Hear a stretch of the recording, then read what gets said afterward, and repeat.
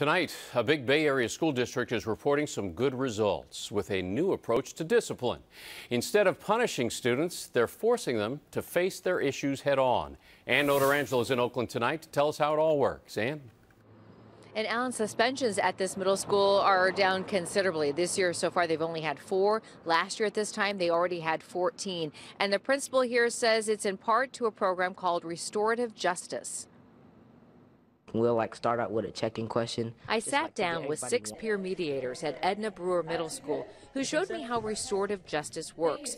Instead of the knee-jerk reaction of suspending a student for something like fighting, they're sent to a circle. We bring those 2 people in the room along with witnesses that have seen the fight to say their side of what happened. They also deal with bullying and social media issues. Usually people are really willing to talk about it. Last year we had a conflict where 2 people got in a fight, and to this day, I see them hanging around each other. Oakland Unified says it's working district-wide. After 10 years of gradual implementation, the district released its first report that points to results.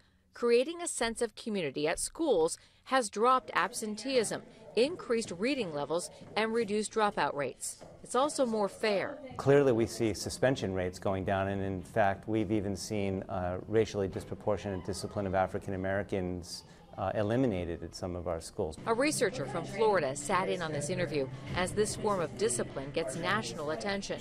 The principal says the bottom line: punishing the bad out of kids doesn't work. But it's not necessarily touchy-feely either. It's a lot more difficult than being punished.